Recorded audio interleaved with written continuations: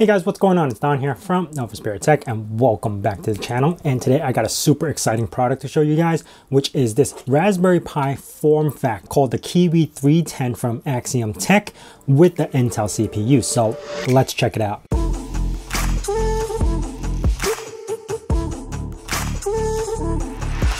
Now, I do want to thank Axiom Tech for sending this over to me, and I've been actually waiting for a couple of months for this product to be shipped over to me.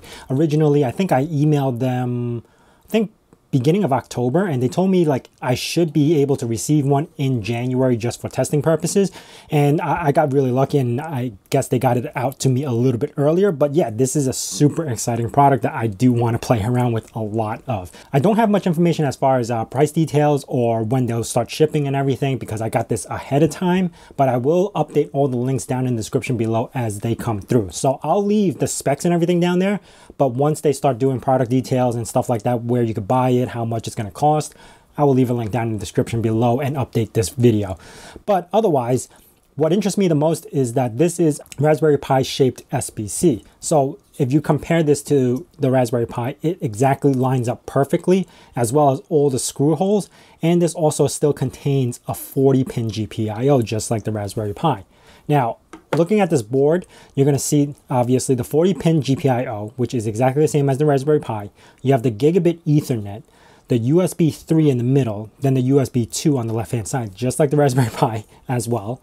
Looking over to the side, you have this little switcher with 1 and 2. When you plug in power, it'll automatically turn on. And the second button is to set it to firmware mode. Then after that, you have the real-time clock battery, and then you have these 3 little pins right next to that. That's for the power and reset button. Then you have a micro HDMI, and then a USB-C for power. Now, the USB-C for power is not as efficient as the Raspberry Pi because it actually uses 20 volt and 3 amps. You need one of those power adapters that has the switching modes for 5, 9, 12, 15, and 20 volts. Then this will be able to kick on. It is not as power efficient as the Raspberry Pi, but yeah, it does work off the USB-C. Now on top, you also got the M.2 E key. Unfortunately, I actually don't have any E keys to test it out, so I wasn't able to put anything in there. But yeah, that's mainly used for like 5G cell phone or Bluetooth, Wi-Fi, stuff like that. It does not have built-in Wi-Fi, so yeah, that's out of the question. Now, on the underside, you got the Intel CPU 3350. And this guy is a pretty good CPU comparing to all the other boards that are this similar size that's using the Z8350, which I'll complain about that in a sec. But on the bottom, you have the CPU, then you have the DDR4 RAM, and then the 64 gigabyte eMMC. Now, the specs on this guy is Intel Celeron 3350. It's got dual core, clocked at 1.1 gigahertz, 2.4 gigahertz boost, 4 gigs of RAM DDR4, and 64 gigabytes of eMMC. For a little tiny guy like this, that packs a pretty good punch.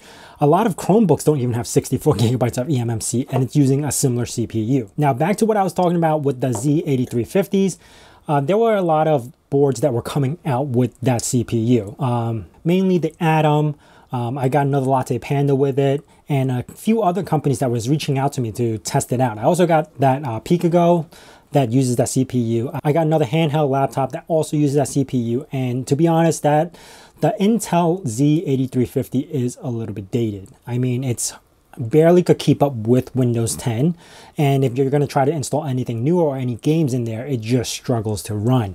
So a lot of companies that reach out to me to test these boards, I actually have to decline because knowing what the CPU can do, I'm not going to get much testing into it, and I don't want to show you guys another CPU that's not going to be up to par because it's so dated.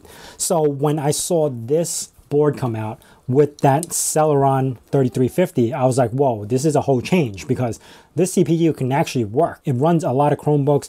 I have a similar Chromebook that has the 3160, and that's only about like 5 to 10% faster than the CPU, and that runs Windows 11 like a dream. So if you've seen that video, yeah, this should be able to run Windows 11, no problem. And recently I've just been playing around with Linux. Currently what's installed in here is Pop! OS, and I've just been playing around with some benchmarks, playing around with some software, and it's very, very responsive. So I really do enjoy using this board, especially for the form factor. And this could be like a little tiny thin client, or this could also be some sort of IoT device. especially because Axiom Tech will actually take special orders. So if you need anything specially crafted, like this case here, you could do that. This is only a demo board. But yeah, they will actually fulfill your orders if you need something industrial or commercialized. They will actually make custom cases and custom housings for your board. So that's another feature that's coming out in the future in their site. But I'll leave a link to their main website and you could see what I'm talking about. But mainly what I'm excited for and what I'm super excited to show you guys is that because this is a different CPU than everything that we've been testing. Now it does support Windows, Linux, possibly Chrome OS. It supports Android.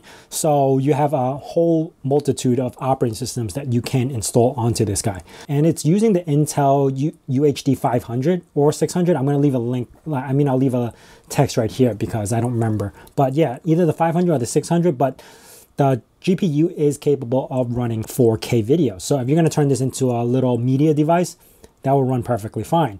This also has 4 gigs of RAM, so you're going to be able to run something lightweight like XFCE or GNOME. In a sense, you could probably run. I'm running Pop! OS and it seems to be doing pretty good.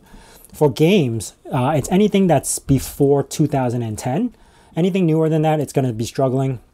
It could probably play like GTA on the lowest setting, or possibly, like I said, older games as before 2010, you should have no problem. Now, one of the things is that now it's because it's an x86, there's going to be a lot of software that will work with this guy. That's how come I'm excited to test it. Instead of trying to cram x86 applications to work off the Raspberry Pi, now you just have a board that will work with x86. So this is definitely something to keep your eyes peeled about. Now, it does come with a huge heatsink that covers the bottom for the Intel Celeron. It is passively cooled, so you don't need to put any fans on here.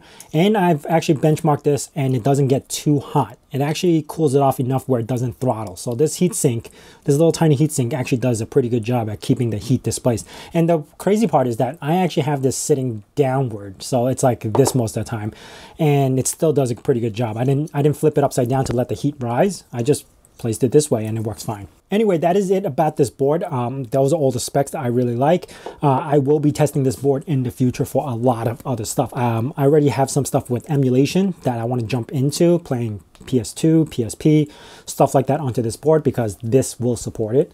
I also want to test this with the Windows operating system, possibly install Mac OS on here. So I'm going to go crazy with this board for the next week or two just to see how far I could take it. But I was just so excited that I got this board this week that I want to show you guys. So anything that I do on this video with this board, just keep in mind the CPU because that's going to be important. A lot of Chromebooks have the CPU, and if you've seen my video on how to install Windows onto Chrome or Linux into Chrome, you could possibly see how far you could take this board if you already have something with a similar CPU. So I know it's unavailable to get this product right now, but just keep that in mind. The CPU is what defines this device, and what we're going to be testing in the future is all that. That is it for me, guys. If you guys enjoyed this video, please hit that like button. If you guys have any questions about this board or some info that I missed, which I probably did, let me know down in the description below and I'll try to answer my best ability. If you guys are new to this channel, consider subscribing and also hitting that bell notification icon so you know when the next video is going to be out. And as I say in my nerd cave, hack till it hurts.